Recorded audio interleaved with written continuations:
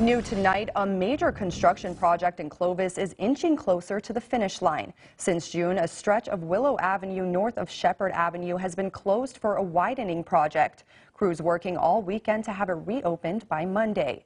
Our Dennis Valera is live out there in Clovis. Dennis, lots of people are happy about this. Definitely, Shauna. This is a main road to Clovis North High School, Clovis Community College.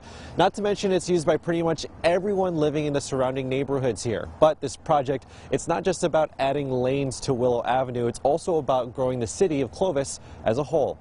Commuting from Sanger every morning, Olaf Martinez says the Willow widening project has made the trip to Clovis community a bigger hassle than normal. But knowing the road will be completely reopened come Monday, relief. I'm pretty sure I can speak for the rest of the students when we say, it's gonna relieve that stress of morning traffic a lot better.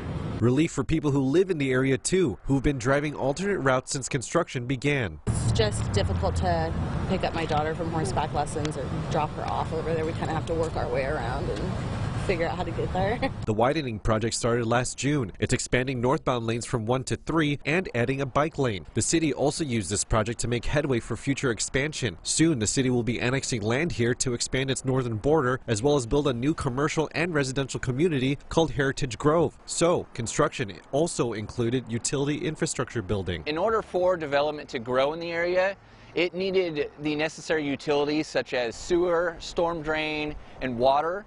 And so that was the most important part of this project. Signals along Willow will not be fully working yet, just flashing red.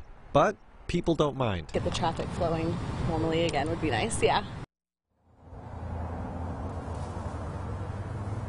Now, the city says the signals will only be flashing red until the end of next week. Now, there is still a little bit more work to be done here, but the city says it is slated to be done by mid-March, the latest. Live here by Willow and Shepherd in Clovis, Dennis Valera, KSEE 24, local news that matters.